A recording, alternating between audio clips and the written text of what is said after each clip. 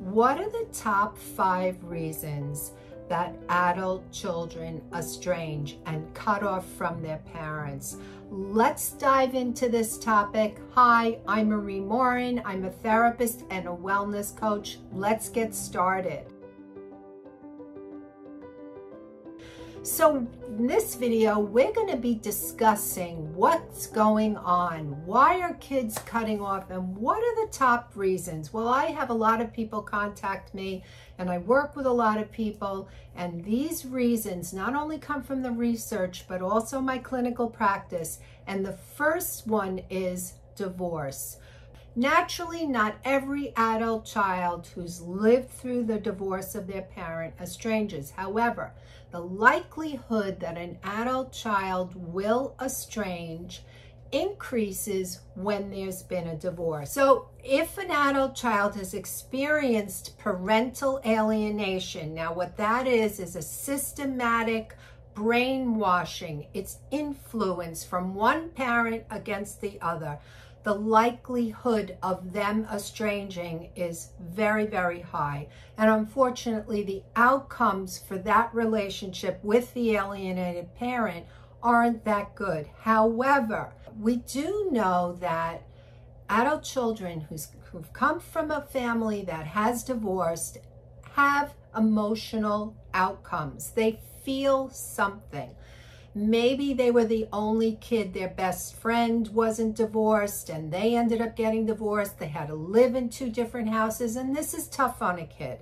Not only that, but the distance it creates in the family. If there was high tension, if there was a lot of fighting going on, this affects adult children. Children or adult children from a family that has a divorce will create a way of dealing with the stress of the divorce, and they're going to make sense of it in any way that works for them. For some, estrangement from one or more parents might be how they cope with this complicated condition and the feelings that arise from divorce and separation. So I talk about what are the causes of parental alienation in my video on that topic. You're going to want to watch that if you've experienced that, because that's a whole other complicated factor. And the second reason is mental illness, which includes substance use addictions.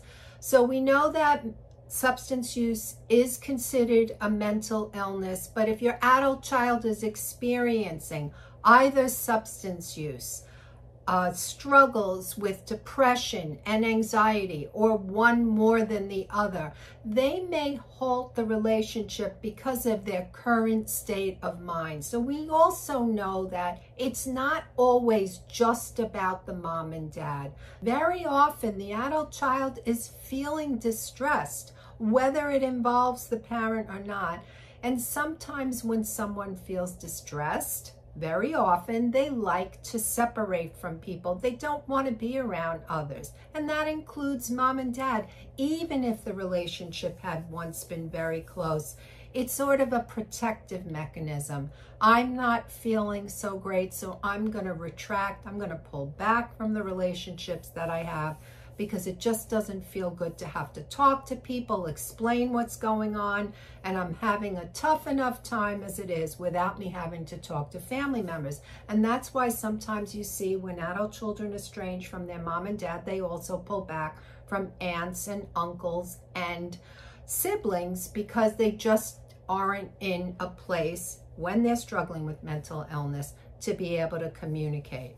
On the other hand, in addition to the adult child struggling, or the adult child might not be struggling, but the parent may have either an addiction, maybe they struggled with alcoholism, maybe they had depression and anxiety, and the kid is saying, you know what, I really cannot be around this parent because their behaviors are inconsistent or they're not predictable, and being around them makes me distressed, and so I stay away from them. And the third reason is pressure from in-laws. So Your adult son gets married. He marries someone that may be highly sensitive, very reactive. Perhaps you can even call them somewhat troubled. And their personality is very controlling and they want to rule the roost.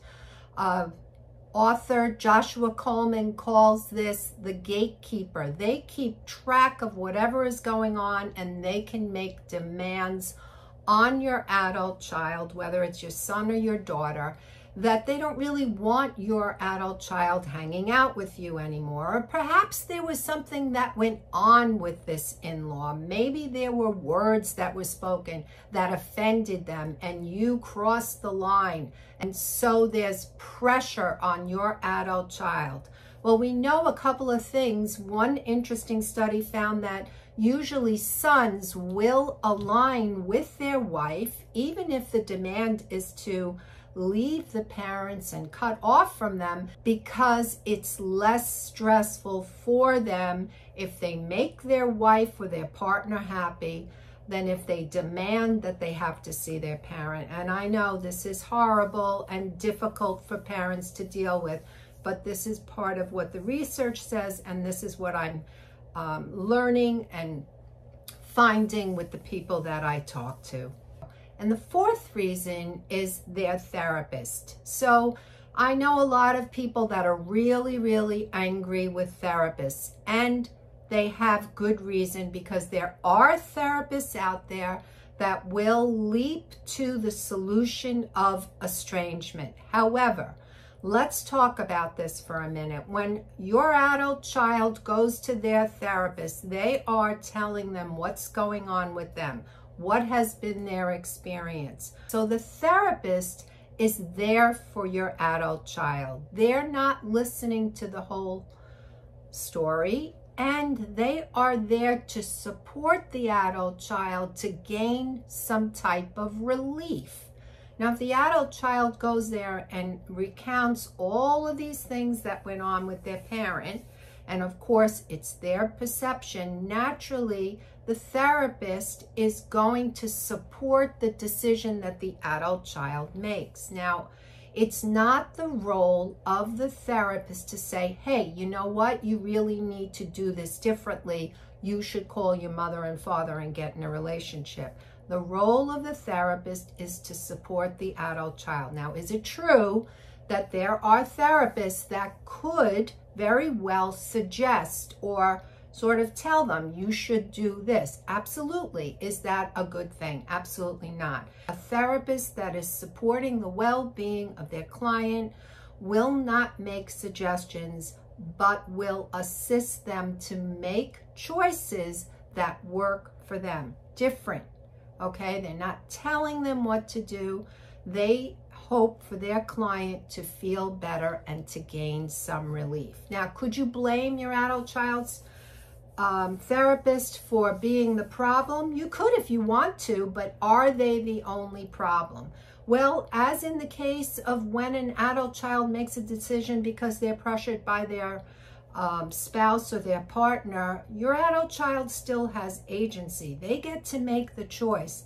Ultimately, it's the adult child who's made the decision. And if they decide to cut off, that's on them.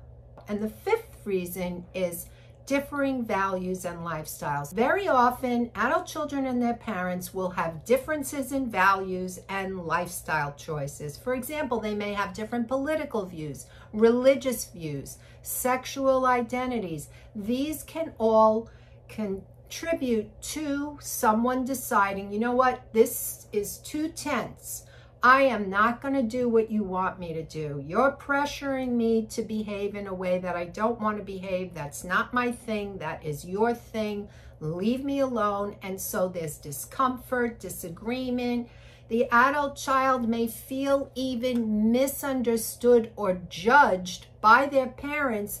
Let's say if their values are one that they don't agree with their lifestyle, and the adult child is feeling so uncomfortable to be around their parents. So an option for them is to remove themselves from the relationship in order to gain some relief. And it is very possible that the adult child vehemently strongly disagrees with the perspectives, values, and lifestyles that the parents have, and just says, you know what, I really don't want to be with them anymore. And we know that my video, 11 Reasons Why Adult Children Cut Ties, I go through a deeper dive because there is a difference today in the structural underpinning of family. This whole thing that blood is thicker than water is really not operating the way that it did for boomers and older, that generation. Kids are not following that. For the majority, many of them are like, if it doesn't work for me, I'm not really going to do it. So now remember, we've talked about 5 reasons, but there's never usually just one. It's a complex situation with a lot of reasons, a lot of layers. We do know that when parents have been abusive, toxic, narcissistic, there's been betrayal, and there's been absolutely poor parenting. You can't say it any other way, that adult children do cut ties. In this video, we talked about 5 contributors to why adult children cut ties. If you like this video, hit the like and subscribe, and get my ebook, Feeling Heartbroken and Alone, How to Pick Up the Pieces When You Are Estranged. See you in the next video.